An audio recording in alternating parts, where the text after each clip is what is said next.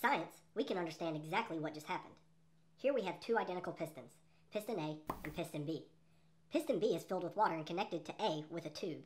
When Stuart jumps on piston A, nothing moves because piston A is as low as it can go.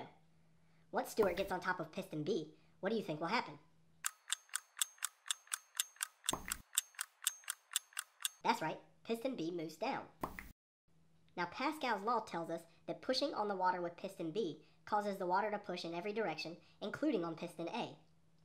Stuart's weight is pushing down on piston B, which is pushing on the water, and because nothing is holding piston A down, it raises up.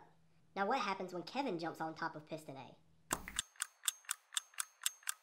Right.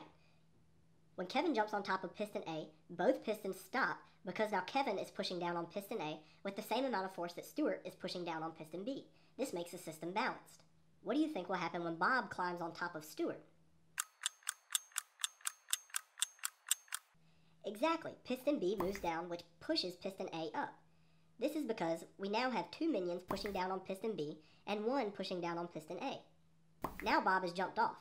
Is anything going to move? No, that's right, because the pistons are balanced again. But that's a problem for Kevin, because piston A is all the way up and he is stuck there. How could Stuart help get Kevin down?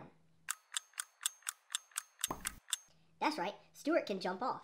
So now Stuart has jumped off and things are unbalanced again. This makes Kevin's piston move down, which pushes piston B back up. So as a recap, Pascal's law tells us that a confined incompressible fluid acts evenly in all directions. Pascal's law allows us to transmit force between two pistons. This is the fundamental reason the can crusher works.